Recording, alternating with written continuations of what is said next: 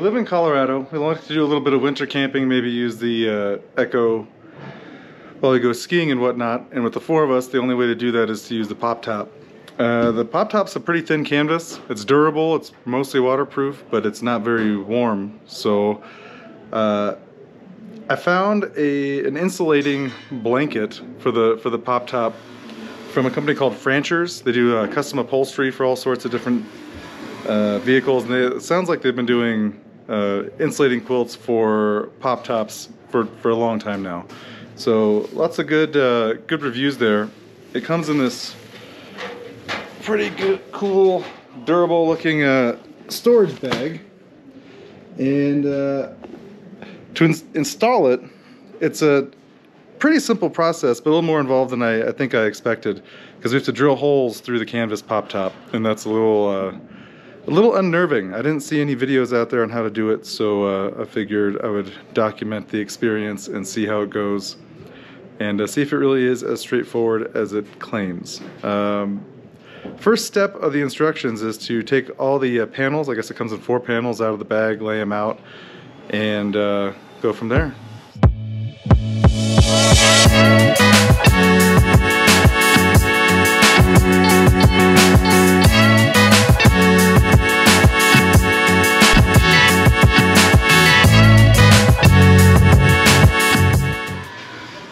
Alright, so I got it all laid out.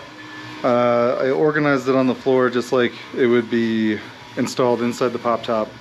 And the next step is going to be to take each panel out one by one, and each panel has some pre-installed button snaps on each one. So take it out to the camper, take it up into the pop top, and mark where each one of the new snaps needs to be installed. And so that's what we'll do next.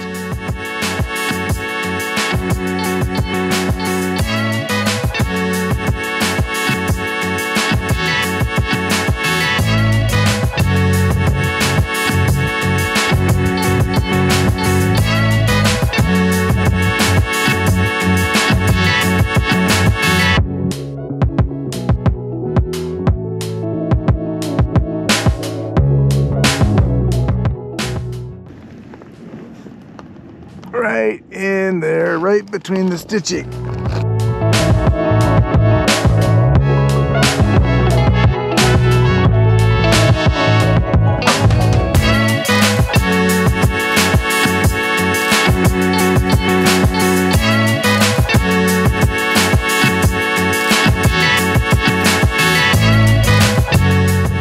Jason's out there on the ladder.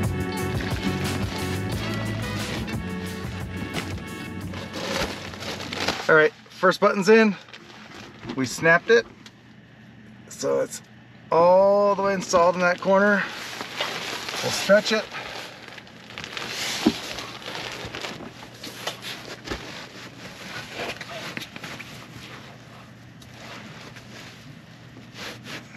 Nice and tight all the way around. I think that's in a good spot. Mm-hmm. There's the Sharpie right there. Oop. Did you bring it down with you? In your pocket? Alright. Hold it up.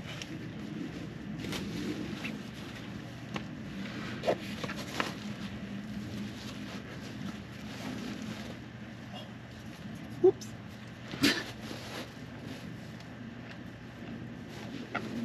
Right there. Okay. Maybe that's why the directions say to use a pencil. Oh man. Can't blame the kids for that. Nope, I got the first markers.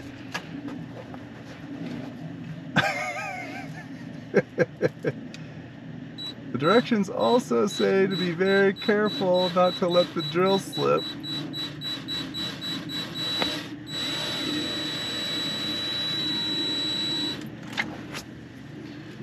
Okay,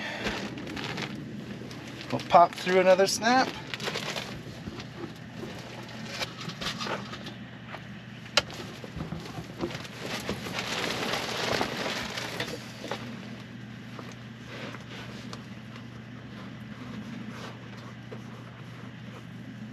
like it might go in better or easier with a little bit of rotation,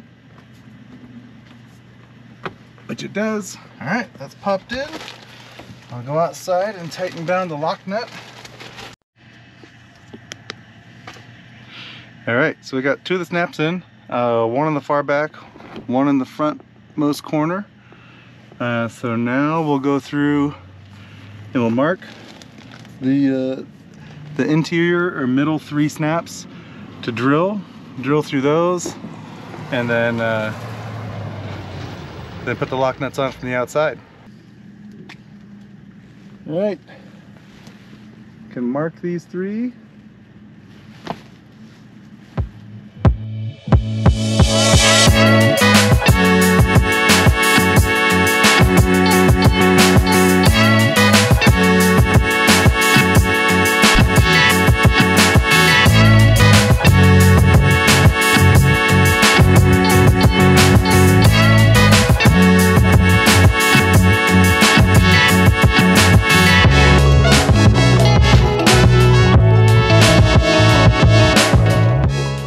Couple things. First thing, the kit comes with almost everything you need. They give you all the studs, the nuts, a drill bit, so it's appropriately sized, and they even give you the Phillips head number 2, just the Phillips head bit if you were to use like a driver impact wrench or something like that for installation. And next is some highlights from the instructions, a couple of notes. One said use a pencil. Well, that little black Sharpie mark on the ceiling tells you why pencil might be an ideal choice rather than Sharpie. Second, it says make sure that you don't drill through any of the threads. And you can see here the 2 rows of thread here. And that adds structure and support here, so you definitely don't want to go through those when you drill. So that's really what you're using to center your drill. Next, it's the quilted side. The white quilted side is the interior.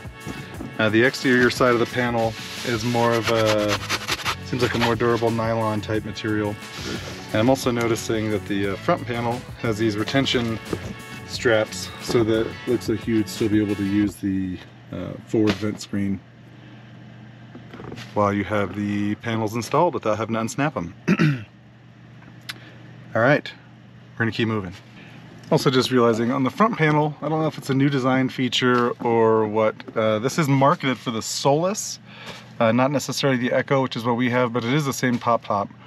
But on the front side, there's this Velcro vent, which is a nice little feature, but it also means that you can't really put your snaps on this side. If you did, obviously, you would be securing this flat permanently.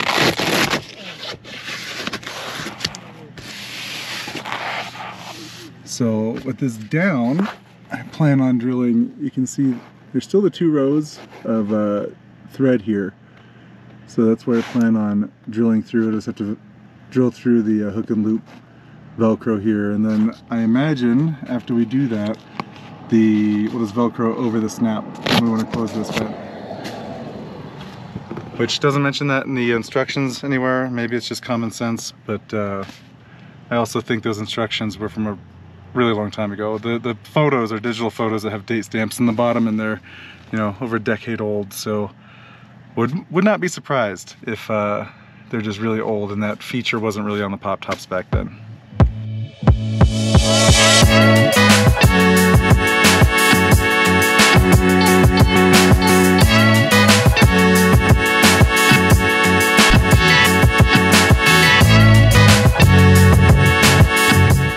Also, something worth noting is through that Velcro, you really wouldn't be able to mark it with a pencil, so you almost need to have a Sharpie so that you can mark it so it's visible on this hook and loop here, since it's so dark.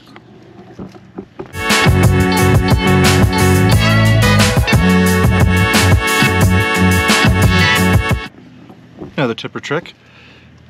It wasn't all that easy to push this through with just your fingers, just your thumbs. The drill hole is just slightly smaller than the diameter of the fastener, so just sticking it on the end of the screwdriver tip makes it a lot easier just to kind of poke it through, and you can work it back and forth as you do, and then it goes in pretty easy.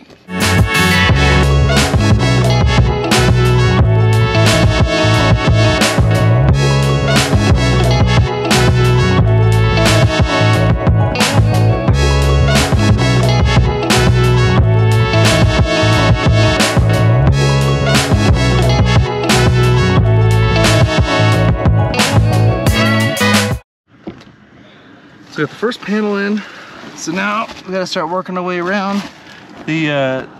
Once the first panel is up, you just kind of have to center it by eyeball.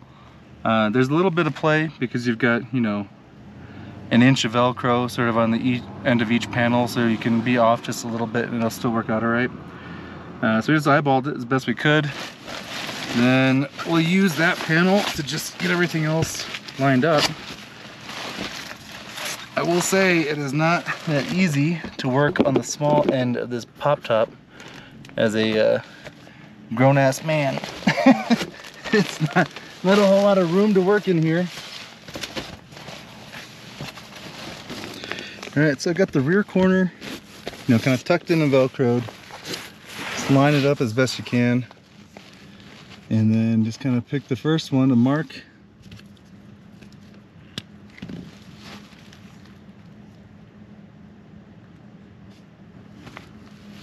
Mark there, then we'll grab the drill and drill that one. And it does look like, just by eyeballing here around the edge, that it's not necessarily perfectly centered. So it's going to be just, I don't know, maybe an inch or so kind of rotated off from square. But it shouldn't make a difference because everything seems to have just enough play in it to make it all the way around, no problem. So I'm not even halfway through with this process yet, but I will say that when I first walked up here, I mean, it's only like 54 degrees outside right now, but it's sunny, and it was hot up here. I mean, I've got all the screens open and it was pretty comfortable, but you could feel the heat radiating off the side of the canvas. And even with just one panel up on the sun side, you don't feel that radiant heat anymore. It's a lot more neutral up here. It's comfortable without that heat kind of blasting on the side of the tent there. So that's a good first impression. I'm hoping that bodes well after we get all the panels up. We want to use it either in really warm or really cold weather, that it's going to do a good job insulating. I want to say that it's marketed as a R8 value for insulation, but so far first impressions are good.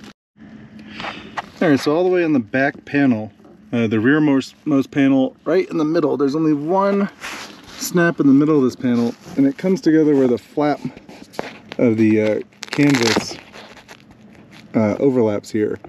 And so rather than just having 2 stitches, there's 3. Just, I don't know, using some common sense and some guesswork, just keeping in line with these top 2, just centered the hole where it needed to be, and in between those 2.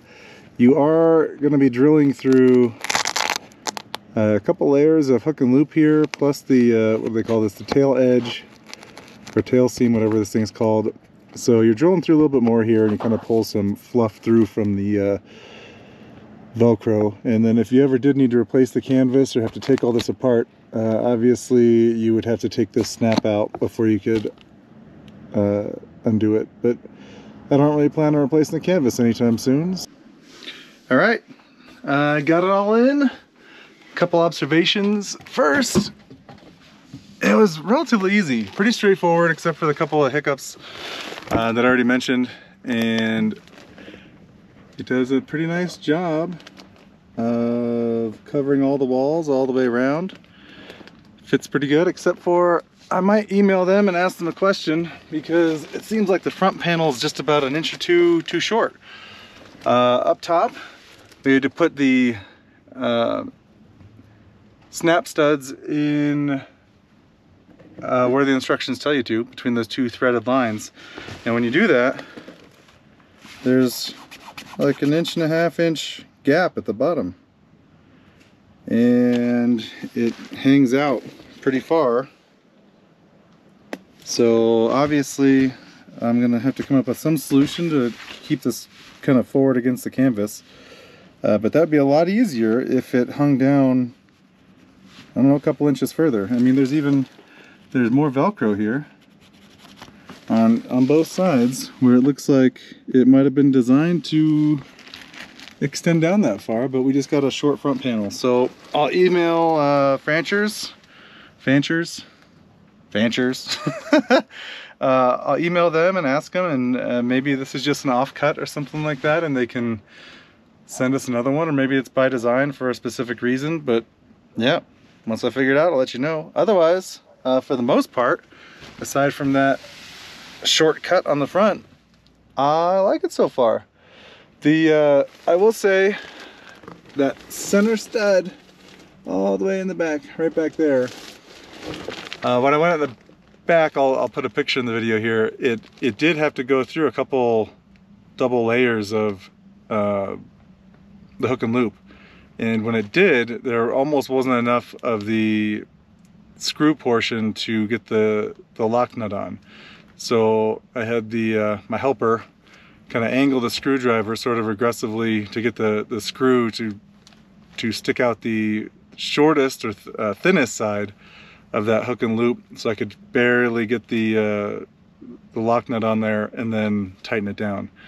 And I also realized that on the back of the Ekko here with this pop top, there's really no convenient place to get up on the roof, especially when you're trying to reach underneath the back of the pop top cover to tighten that. It was really inconvenient. I wish I would have gotten a video, because it probably would have been pretty hilarious with me trying to balance on like a 1.5 foot by 2 foot square while dangling off the roof trying to tighten that. But it is what it is. But we got it on there and it works. Had I realized what was back there, I might have started with the back panel. That, I don't know if that would have been ideal. Maybe that would have shifted everything a little too much, but if I could have moved that center stud just even a 1/2 inch further to the left, it would have been way easier. Otherwise, we'll see. We might be able to take it up tonight and do some cold weather camping and see how warm it stays. I don't know if it's going to fit in the plans. Maybe it'll be next week, but we'll let you know how it goes. All right, time for an update. It's been about a week, and we haven't used the pop top yet in the winter or anything. But I did, after I installed the panels the other day, email the manufacturer, Fanchers, which I know earlier in the video I said Fanchers, which is not the right name. But I emailed them and I said, hey, it looks like it's a little short and it's hanging down sort of into the opening, and it's really doesn't seem like it's that effective down at the bottom of the panel. So they said, hey, send it back, maybe it was cut wrong. And it was cut to their original specs, but it was obviously short. So they said, hey, we'll recut a new one. And what if we attach a couple of Velcro tabs at the bottom to hold it forward? And I said, yeah, that seems like a good plan. And there we go. It's great, it's perfect. Matches up on both sides. It lines up down at the bottom, which it wasn't doing before. It was just a couple inches short. It overlaps the front of the plastic just by a little bit. And the Velcro that they included works perfect. It holds the bottom of the panel forward so it stays out of the way. It covers all the canvas, so it's great. It was great customer service. I shipped it out to them, and they called me the night that they received it. They said they were going to work on it after hours, and then they sent it back the next business day, and it got here 2 days later. So I'm real happy about that. It's working great. It's, you know, believe it or not, it's like hot up here right now. So I do think it's going to hold the heat really well. We're going to head up tomorrow, I think, to test it out in the mountains and maybe go on a ski trip. See how it goes. We'll post an update, but so far, so good.